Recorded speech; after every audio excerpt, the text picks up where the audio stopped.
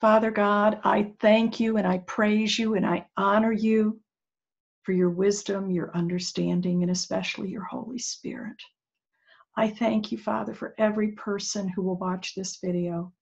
I thank you that you release unto them increased understanding of your ways, increased wisdom in how to walk as in our authority as a son of God, that we can truly understand this and we can move into areas of earned authority, not just I have authority because.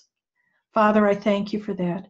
I thank you for the Holy Spirit watching over and keeping each of us and keeping our families as we participate in all that we hold dear. I thank you, Father. I thank you that we overcome by the blood of the Lamb, by the word of our testimony, and we love not our life unto death. I praise you and I bless you, Lord. And I thank you that you have anointed me as a teacher. So I step into Jesus, the eternal rabbi, the eternal teacher. And I thank you for teaching through me. I thank you. I thank you so much. I do not take it lightly, the gift that you have given me. Praise you and bless you forever and ever. In the mighty name of Jesus. Okay. So we're going to begin on this teaching, and I changed the title to Understanding Authority. And as I am really very serious about not being responsible for needless casualties of war.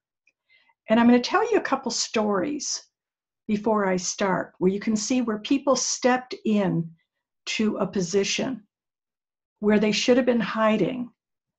They took on what they had no authority to take on. One was a good friend of mine from California, and she was living in Arizona, and she was also Native Indian. And she took on the principality over the Apache Nation by herself in her car. Now, I know this woman operated as a prophet, but when we're in the midst of the enemy's territory, we really need to be hidden in Christ. And we only move into that kind of effort when the Lord says do. Not because we can, but because we have to wait in obedience for the Lord's instruction in all of this. Now, what happened is she ended up having a horrific car accident on that reservation. She was brain damaged for the rest of her life. And she died because of complications from that accident, which caused her to develop dementia and to lose who she was. Now, another situation happened. I was out in Las Vegas at a Sandy Brown evangelism school, and these 2 or 3 women were driving from Chicago to Las Vegas, and they got on the probably Navajo reservation, and they decided to take on the principality over the Navajos. Well, their car broke down in the desert. They did not have enough water.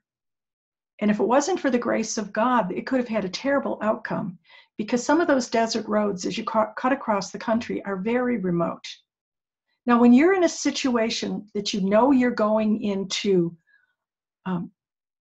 literally a region controlled by hell, there's a lot of work that has to be handled in intercession, in the courts, before you even consider. We have to know who we're warring against. We have to know who's standing against us. But when I'm traveling, when we were in Haiti, we wanted a shield of invisibility.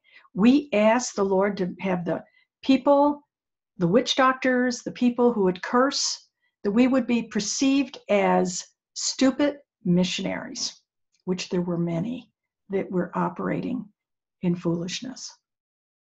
So sometimes wisdom requires us to be hidden. So I want to be very, very clear about that before I even begin, because I do not want to be responsible for you taking on principalities, powers, rulers over nations, over regions, even over cities. This is a place of earned authority, and you earn your authority through faithfulness in intercession, managing those areas that he's given you responsibility over effectively. So, with that caveat released, let's talk about spiritual authority. So, the first thing we want to do is we want to look at the definition of authority in Scripture. So, it literally means authorized to act to the extent you've been guided by faith in His revealed word. Now, note, you can act to the extent that you've been guided by faith in His revealed word. If this revealed word is not rhema to you and is only logos, then logos is when it's in the brain and we understand it with our mind in its intellectual consent. But to become rhema, it has to drop from our brain down into our spirit man where it becomes alive. And when it's alive, we can have faith in that word. And we get the word to become living word when we spend time meditating on the scriptures that the Lord has given us to meditate on. So it's not just because you read something in scripture, you have authority to act on it. You can act to the extent you're guided by faith in His living rhema word. It also means to be conferred with power, and it's the power to act. Now, Ralph Mahoney says spiritual authority may be defined as the power to stand in His name and the authority of Jesus Christ and to enforce His will over spiritual and physical powers and circumstances. We have to begin with our own life. So when we stand in the name of Jesus, when something is personally coming against us, I can remember in the early days of my walk, I would be assaulted in my bed, and literally there would be a presence that would come and press down on me. And I knew, and all I had to get out of my mouth was Jesus. And that was all I could do. But as soon as I said the name of Jesus, that thing left. So I had to get an understanding that I had authority over that, whatever those demons were that were harassing me.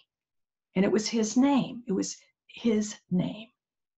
And then we also have to have a living understanding of the power of the blood of Jesus. So we have to begin to take authority over those spiritual and physical circumstances in our own life and gain the victory. So Webster defines authority as the power or right to command or act from dominion, or a person exercising power of command, or a source or expert in the field to support an action, opinion, or fact. Vine's Greek word for authority is exousia. It means the ability or strength with which one is endued, and then the right to exercise the power. So it's talking about a power that's coming from God. The power to command is coming from God. And so we have to look at what did Jesus tell us to do to receive this power? Because if you're not operating in the pattern that Jesus Christ gave His disciples, then you're going to find yourself in a world of hurt. So what was His charge to His disciples? Now, this morning, the Lord just quickened me and said, look at my last words in the Gospels and in Acts 1. So I did. In Luke 24, 47 through 49, it describes the verse above it about His cross and the reason for His cross. And that repentance for forgiveness of sin could be proclaimed in His name to all the nations, beginning in Jerusalem. And you are my witnesses of these things. And behold, I am sending forth the promise of my Father upon you, but you're to stay in the city until you are clothed with power from on high. So there was a promise here. He's going to send forth the promise of the Father, and we have to be clothed with power. Now, it's not something we receive just because we receive salvation. We have to be clothed with power. So when was the clothing with power? In Acts 1:8, He said, but you will receive power when the Holy Spirit has come upon you. When you're baptized in the Holy Spirit, you literally are clothed with the Spirit of God, with the power of God. And because of this, you shall be my witnesses. Again, notice the witnesses in Jerusalem and all Judea and Samaria, and even to the remotest parts of the earth. Our witness begins in our own city. Our witness begins in our own family, in our own church. That we are operating from this power. And then the 120 of the disciples, they tarried in that upper room, and the Holy Spirit came upon them with tongues of fire, and they began to speak in unknown tongues. Now, the problem in many churches is that the baptism in the Holy Spirit with the evidence of speaking in tongues is not being released to the people. The people do not understand it. They're afraid of it because there's been no teaching. So the very first thing you need is to be clothed with power from above. And if you're in a situation where the churches in your region are not spirit-filled and they aren't releasing the baptism of the Holy Spirit to you, I want you to know that you personally can go and tarry with God, and you can cry out and pray and fast for the baptism of the Holy Spirit. And he has promised, this is a promise of the Father, that he was going to give it to his people. And only out of that power can be witnesses to the far-reaching portions of the earth. When missionaries go out without being clothed in the power of God, without the baptism of the Holy Spirit, they are subject to such an assault of darkness because they're not standing in their authority. They're not standing in the power that's been released upon them. So let's look at some of the words from Acts 1:8. You have to receive, literally in the Greek means aggressively, actively accepting what is offered, specifically regarding the will, the volition of the receiver. That's where we have to actively, aggressively seek the baptism of the Holy Ghost. This is something that is not understood, but if you do not have the baptism of the Holy Spirit, where you know that you received that laying on of hands or through a supernatural gifting that God just came down upon you, then you need to aggressively and actively be seeking the baptism of the Holy Spirit. If it means going to another city and looking and finding a church that's endued with power, you need to do that, because this is something that is by the volition of your own will. It's the volition. It's a free will church. It's free will of the believer. And if by your free will you are rejecting this gift, you're rejecting the promise of the Father and how he endued his church with power and with authority. The power there is the power, might, and strength through God's ability. See, we can't do this in and of ourselves. We don't have authority over anything. Me and my natural man, I'd be beat up like the sons of Sceva. Paul, I know. Jesus, I know. But who are you? And they know who we are when we are endued with that power, when we are covered in the power and the authority of the Holy Spirit. Witnesses. This is very interesting. It's a legal term, and it means God's witness of what you yourself have seen, heard, and known. This is our witness of the power that has come upon our lives. The witness is we've seen God move as we have stood in his authority. And it's promised, he promised the Holy Spirit in John 14:16-17, and John 15:26. I'm not going to leave you orphaned. I'm sending the Holy Spirit. But we have to actively receive the Holy Spirit. When we receive salvation and accept Jesus Christ, you confess your sins and acknowledge that he's the Son of God and he died for you, then the Spirit of God comes to live in our spirit. Our spirit comes alive unto God. But that is different than the baptism of the Holy Spirit, which we have to aggressively pursue. Now, in my background, I was raised a good Catholic. I knew the Holy Spirit. I knew the Father. I knew Jesus. I could hear him. But it took the baptism of the Holy Spirit for my life to shift. And then it took me walking in utter obedience to his word for me to really be endued with power and authority. So this is, It's not that all believers are walking in this. If it were, we'd be walking in the miraculous. So ask yourself, have I aggressively pursued what God has freely given to the church, the promise? And I was afraid of tongues. I understand that. But when I was laid hands on for the baptism of the Holy Ghost, I literally said, I want your baptism. I receive the baptism of the Holy Spirit, but I don't want tongues. But if I need them, I receive them. And I woke up in the middle of the night, 2 nights later, praying in fluent tongues. My spirit inside of me was praying. I just opened my mouth and it released it.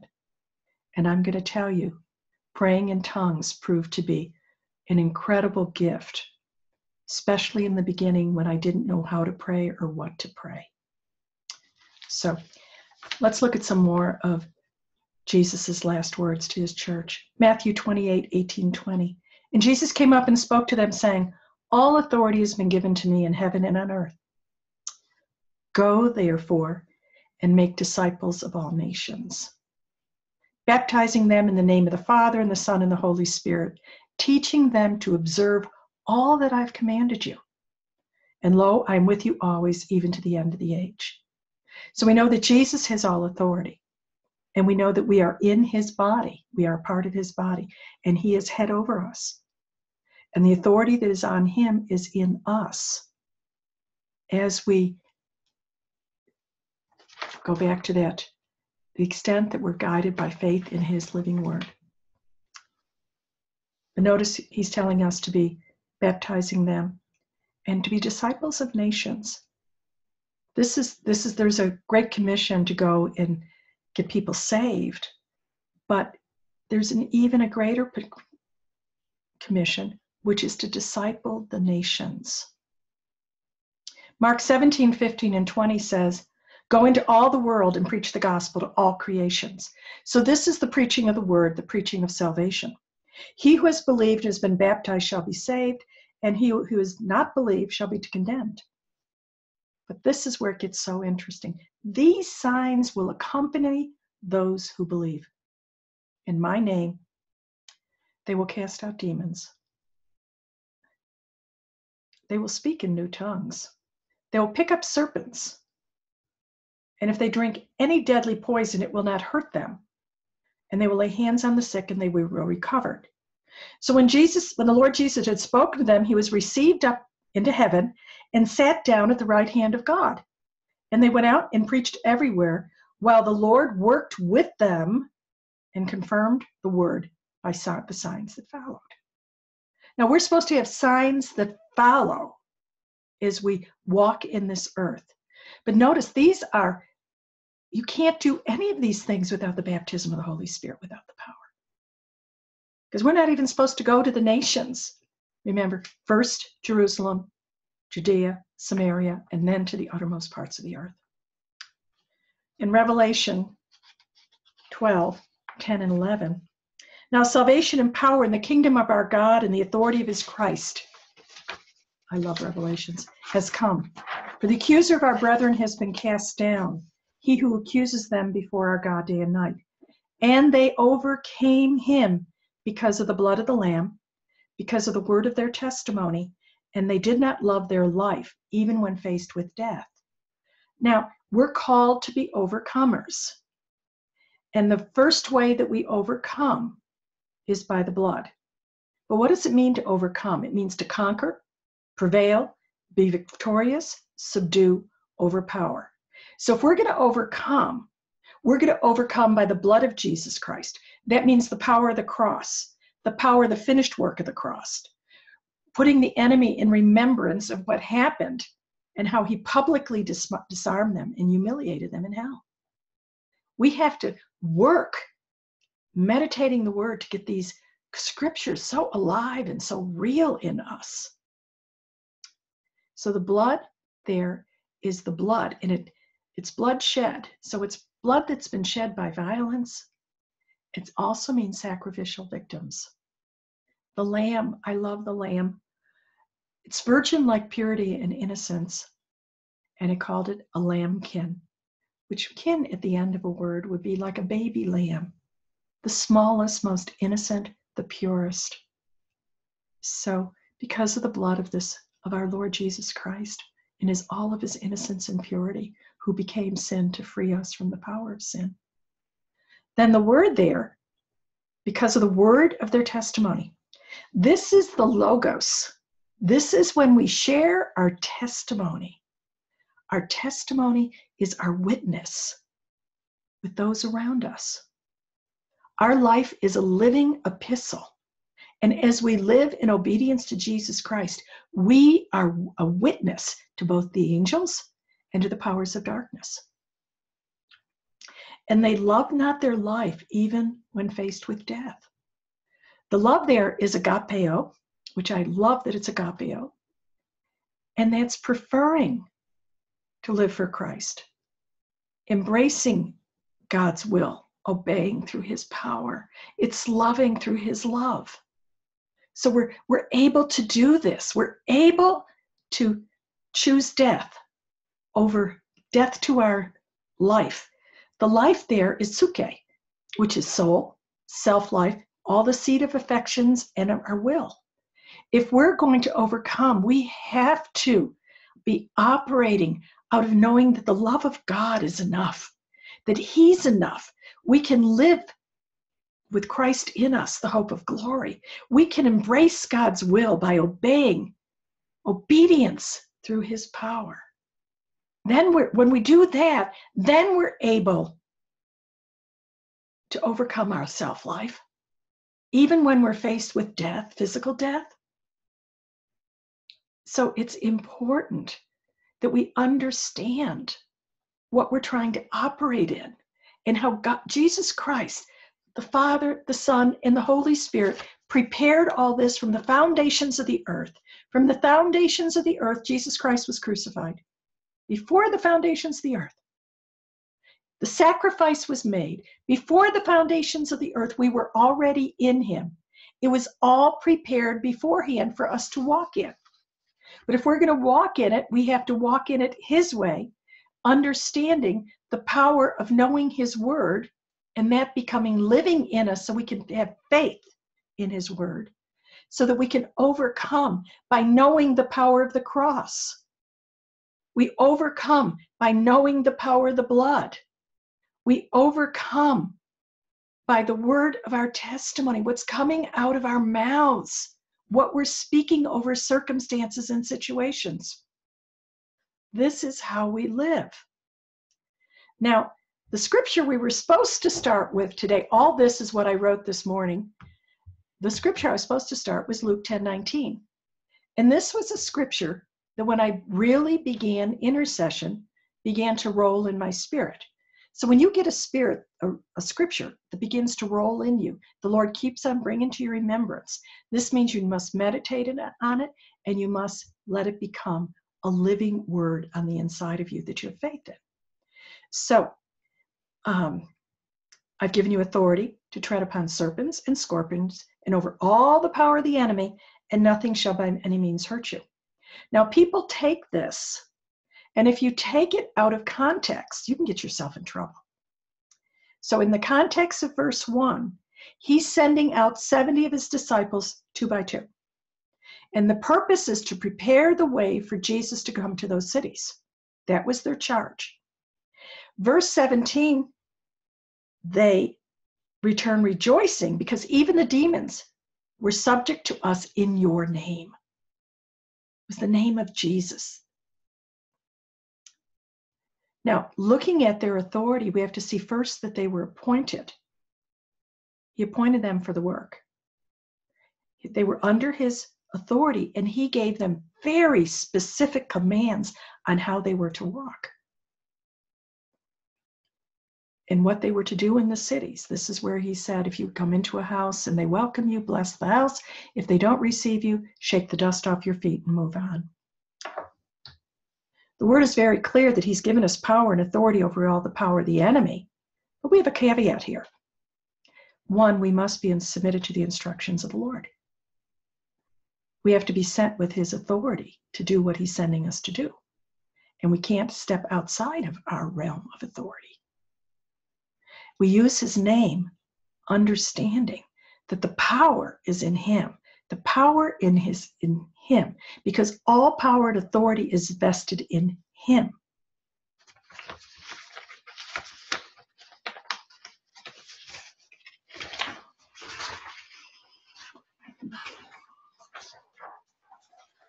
So in all of this, we have to walk in humility. Now, authority does not mean we dominate or rule over people. We serve them. We've been called to be a servant. In prayer, we cannot project our mind and our will over another person.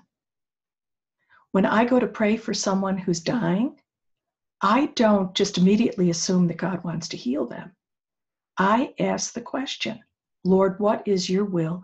And what is the will of the person? And there'll be times when the Lord says they want to die. And then I release them to die. I release the grace of God that they can finish whatever they need to finish before they are taken home. We can't just automatically assume in everything we do that we know the will of God for the circumstance. We have to seek him. When we seek him and we receive a word from him, then we're able to apply the promises of Scripture for that person. Because we don't want to walk in witchcraft. It's ungodly to exercise your will over another in the guise of intercession or spiritual authority. We have to walk so circumspectly here. We have to recognize that we cannot presume. We have to go to the Father. We have to get the wisdom of God, the counsel of God, on how to pray. Now, our own submission to authority is our protection. And it's not for the purpose of restriction. So I'm submitted to my husband. And my husband walks in great wisdom. And he warns me when I'm stepping out into something I shouldn't step into. And I heed him. And those times when I didn't, I stepped out of protection. So I'm warning you. So we're submitted in our church.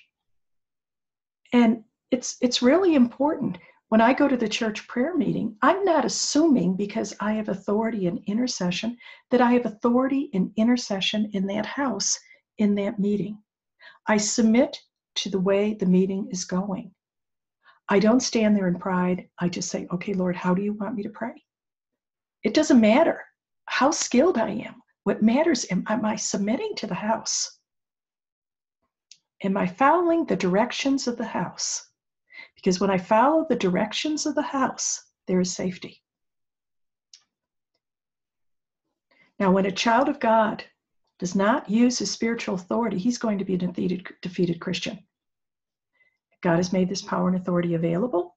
If we don't use it, we're defeated. Now, for a new believer, there's some basics you can do that are so important. One is the name of Jesus.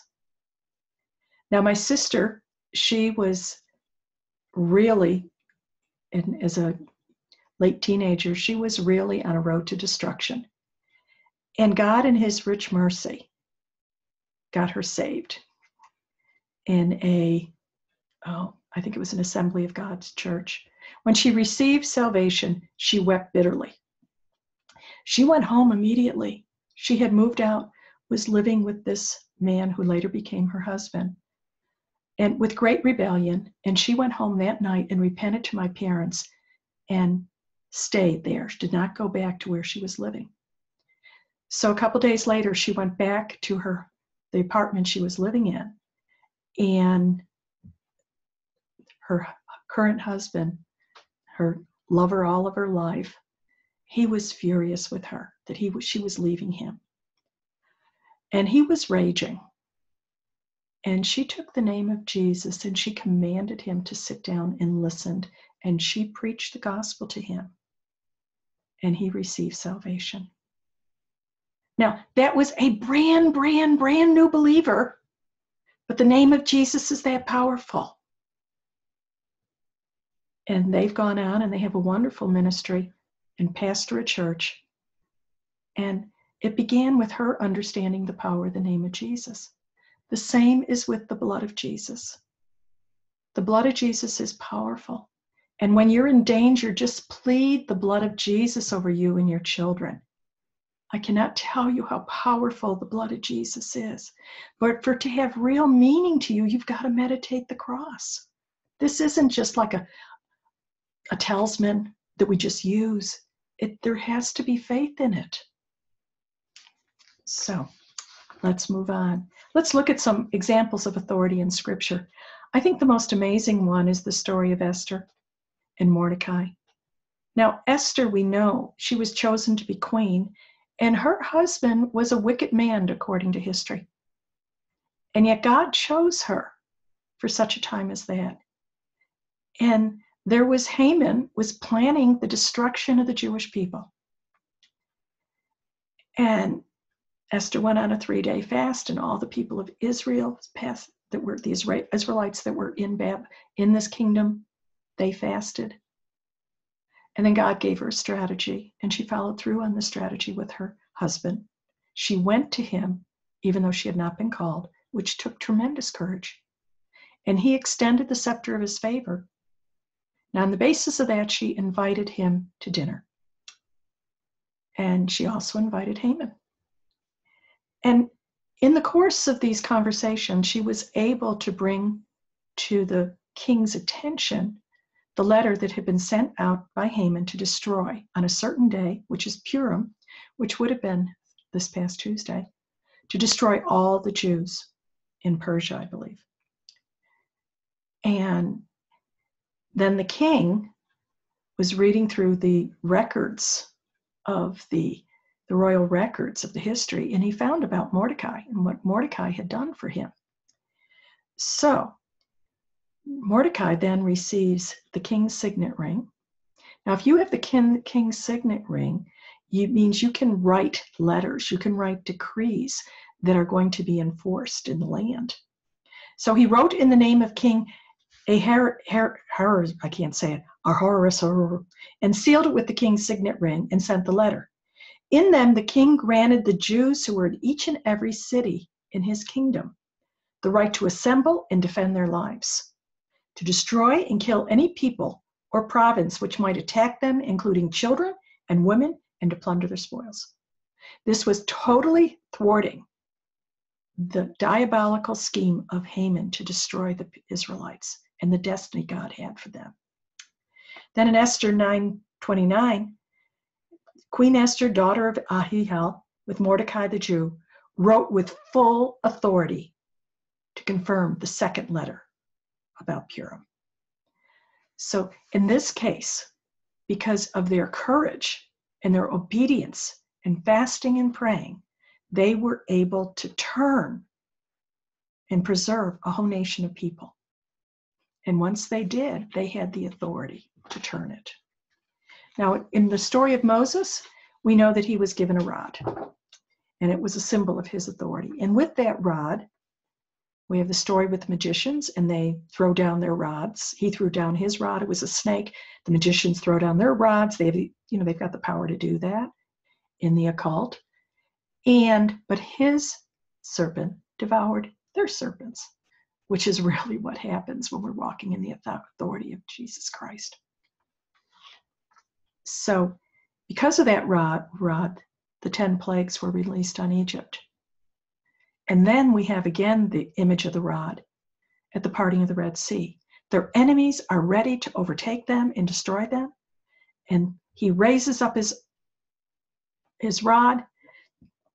God parts the Red Sea. The people pass over, and the Egyptians follow them, and the sea overtakes them and destroys them all. Then with the rod, the first time, he hit the rock and he brought forth water in the desert. And then in battle, his arms were upheld with the rod to defeat the enemy.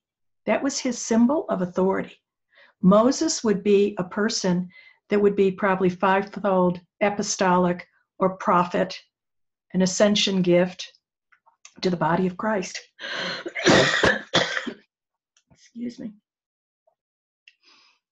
So when we look at who we are under, who we're submitted to, and I really encourage you to make certain that you're in the right community of faith, that you're in the right body.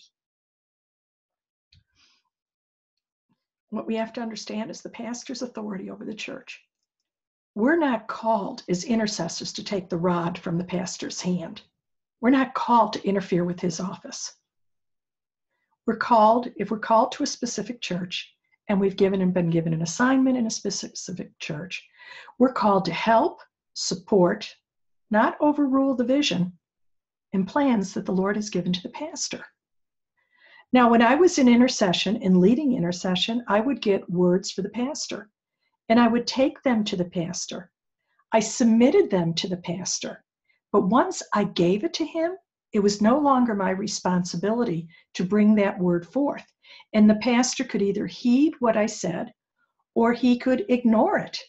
But I had to release it, and I absolutely could not touch it with words, with opinions, with judgments.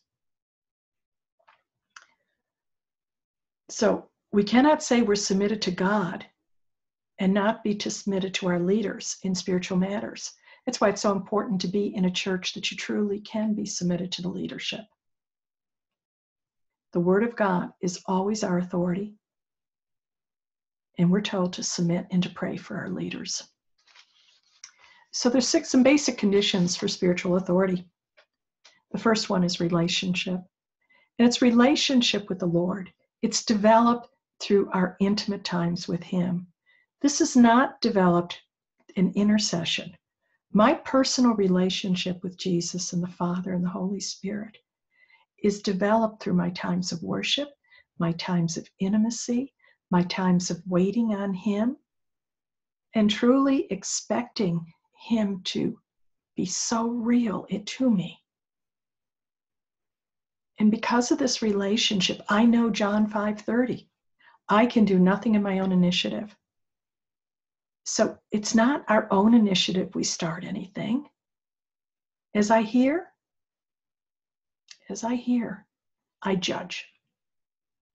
And my judgment is just because I do not seek my own will. Remember, we love not our life unto death. That's our self-will, but the will of Him who sent me. So Jesus said He didn't do anything unless He saw the Father doing it. Now there's a knower inside of many of us. Not all of us see, not all of us hear, but we will have some means of communicating with the Father. My primary way of communicating is I just know. I get flooded with the knowing. I get flooded with the love of God. I get flooded. And when I get flooded, I weep in adoration. I weep with joy. But I have a relationship.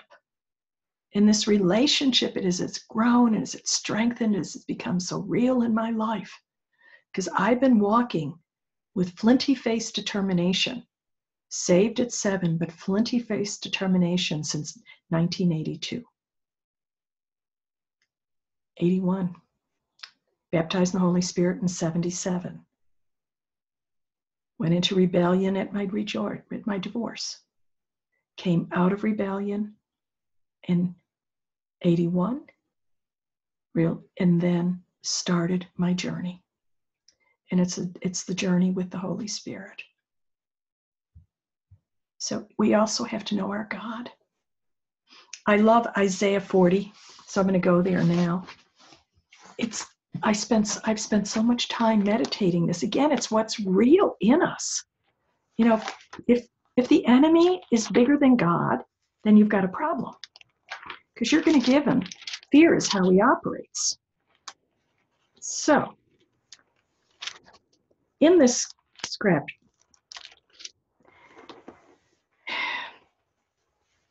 it's starting in 22 is where I'm going to start.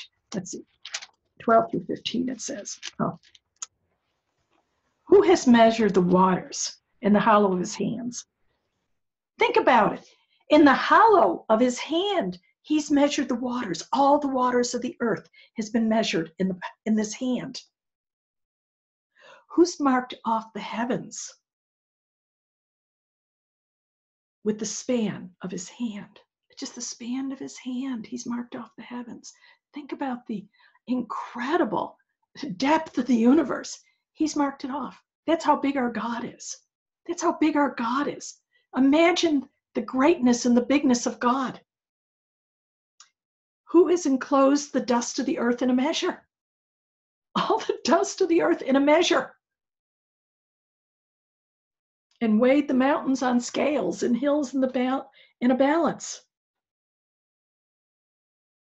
15. Behold, the nations are like a drop from a bucket, and are counted as small dust upon the scales. He takes up the isles like a very little thing. We have to look at how big is our God. Do we really understand him as Almighty God, the creator of the universe, who is eternal, who everything was created when he spoke, and everything was created? How big is your God, or is the enemy bigger? Have you chosen to give the enemy such power and authority over your life?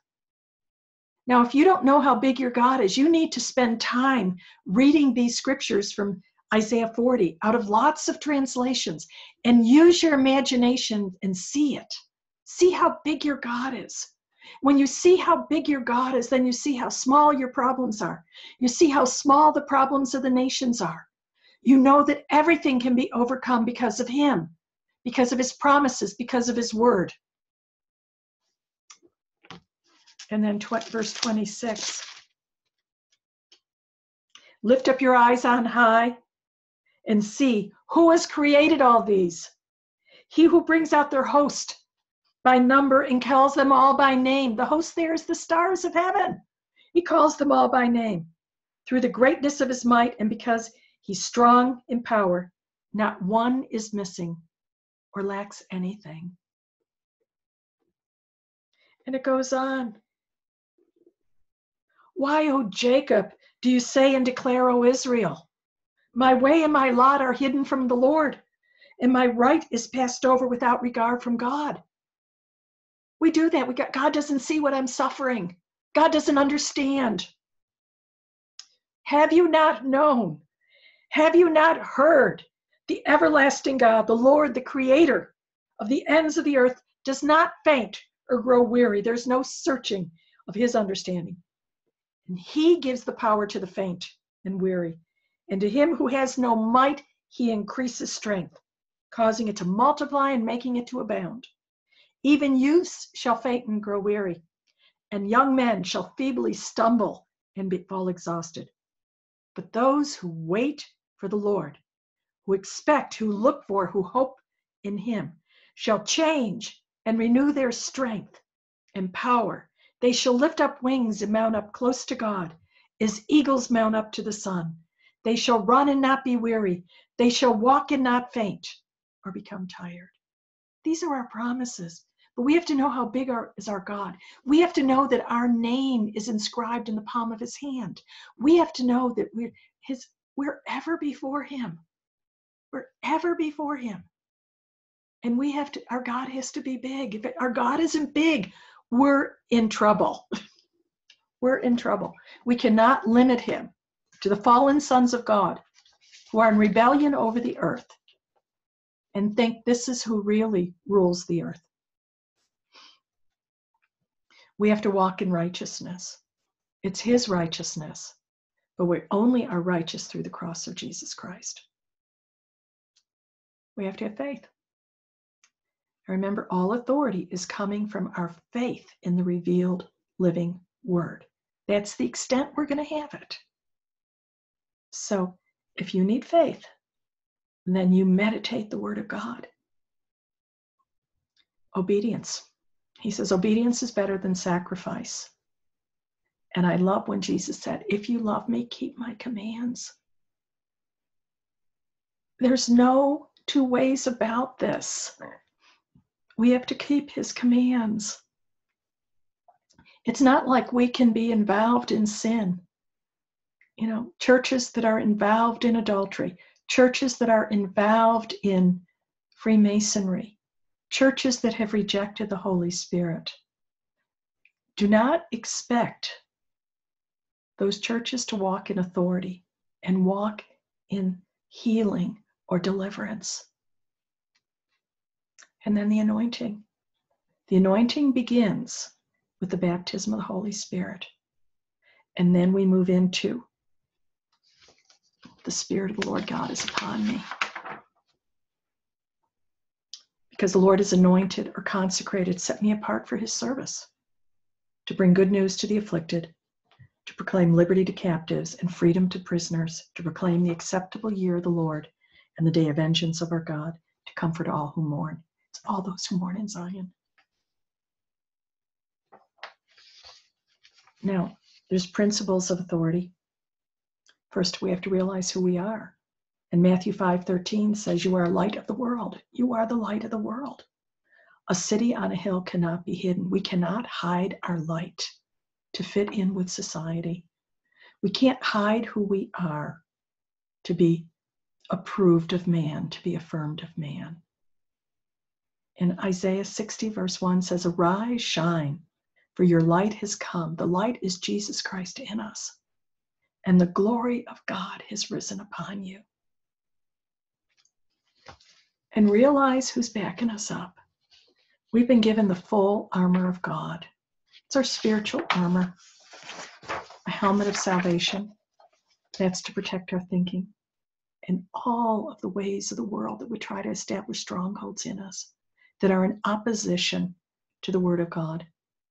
A blessed breastplate of righteousness to protect our heart.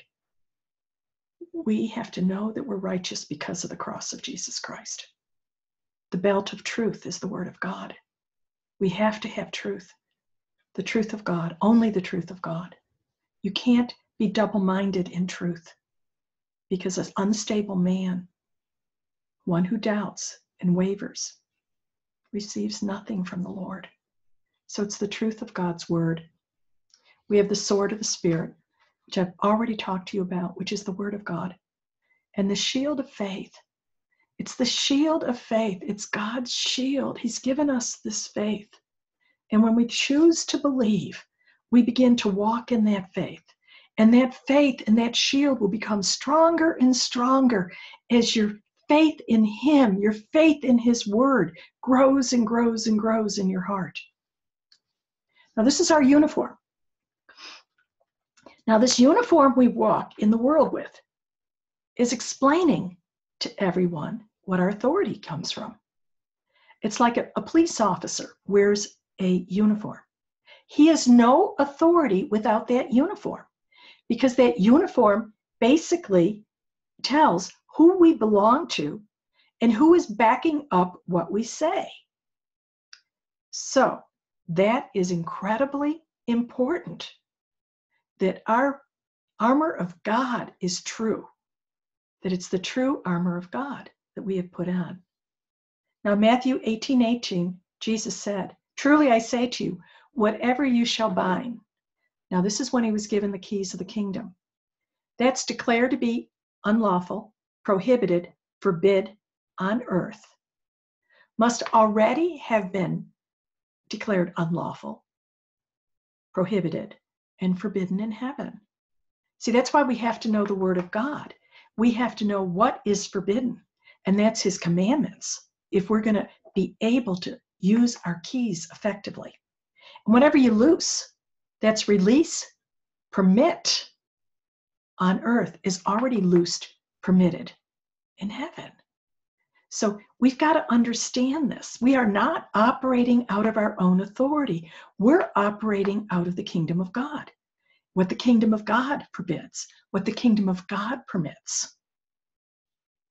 And when we step into our role and we begin to forbid, say, this is not lawful because the blood of Jesus, this is sin.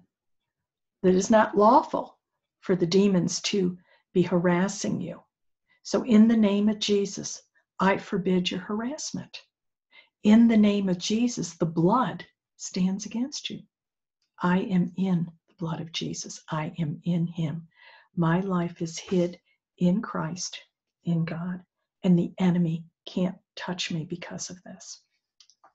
So when we step into action, the Father's going to go into action because we're doing his will according to his word, according to his promises. Jesus Christ goes into action in all the authority that he's been given.